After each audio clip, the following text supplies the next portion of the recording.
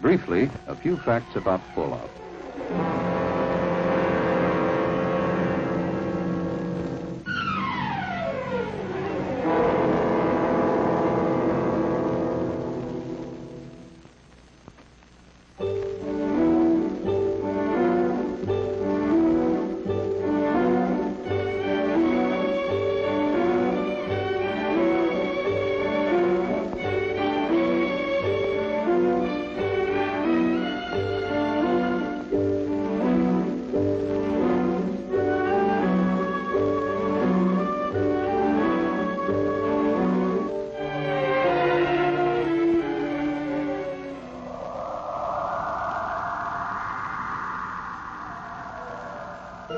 To begin with, it may be surprising to know that radiation is something we live with every day. It has always been with us. Our own sun, like each of our millions of stars, is a raging nuclear furnace that shoots out showers of tiny particles, along with invisible rays that we call radiation. In an average lifetime, a person might expect to accumulate about 10 Roentgens, not enough to affect his health.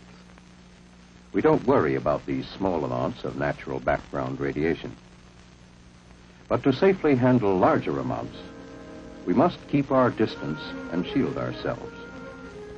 For as the amounts increase, so do the dangers. The amount of energy generated by a nuclear explosion is enormous.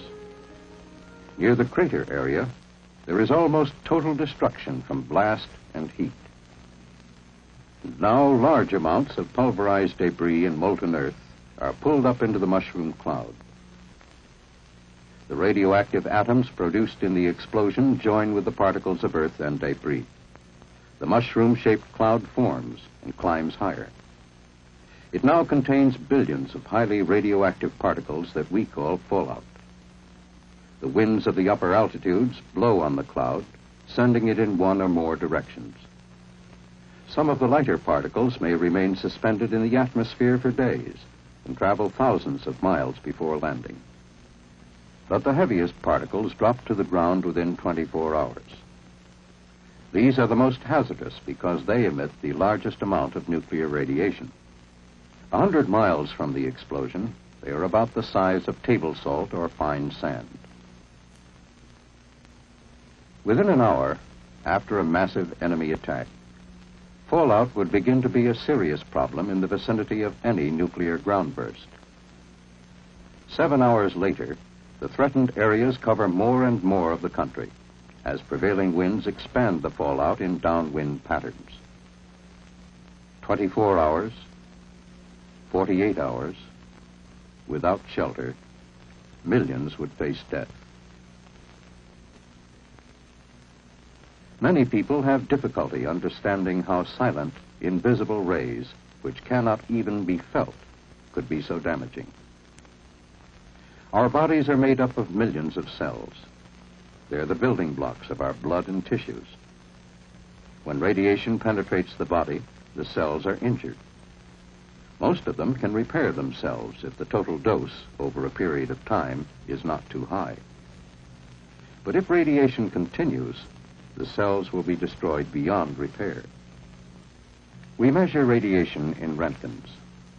If people received more than 200 Roentgens within a few days, many would be sick, and some might require medical care.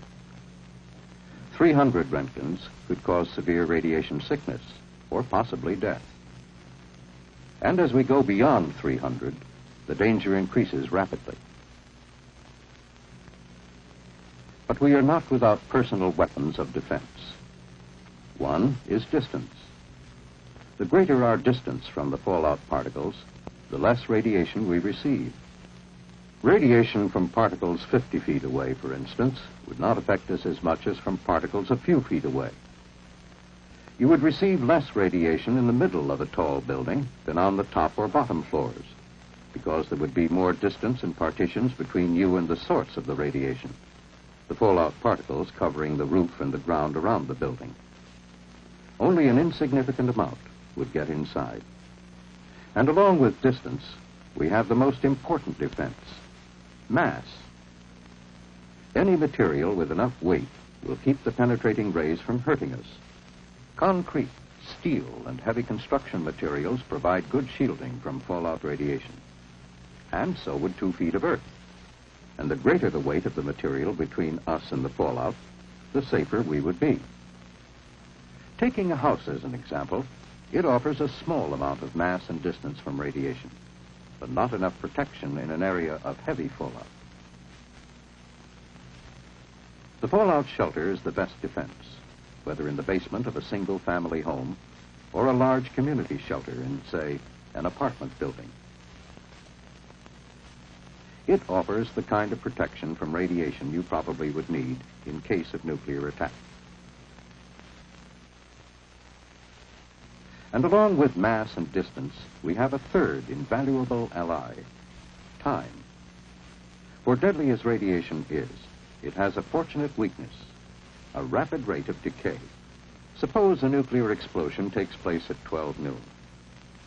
By 1 o'clock, let's assume all the fallout is down. Then the total residual radiation would be at a high level. By 7 o'clock, it's down to 1/10. In 2 days, though still dangerous, it's only 1/100th. But in 2 weeks, it's only 1/1000th. So we would not have to take maximum precautions indefinitely. We need food and water to survive. But if fallout settles on your food, the food itself isn't harmed or made radioactive, since radiation only damages living tissue. You simply remove the fallout particles using everyday methods of food preparation: peeling, wiping, or washing. Fallout swallowed accidentally with food or in drinking water would do you no immediate harm. But for long-term safety, it's best to filter the fallout particles out. Actually, the hazard from contaminated food and water is very small compared with that from external gamma radiation. And hungry or thirsty people or animals should not be denied food and water because of possible contamination. If we remember these facts, if we act on them intelligently, we can increase our chances of surviving nuclear attack. And the key to survival is adequate shelter. That's why the federal government has a nationwide shelter program. The goal is adequate fallout shelter space for every man, woman, and child. And this goal can be reached. For with knowledge of radiation, we can face the facts about fallout and take action to protect ourselves against this hazard of the nuclear age.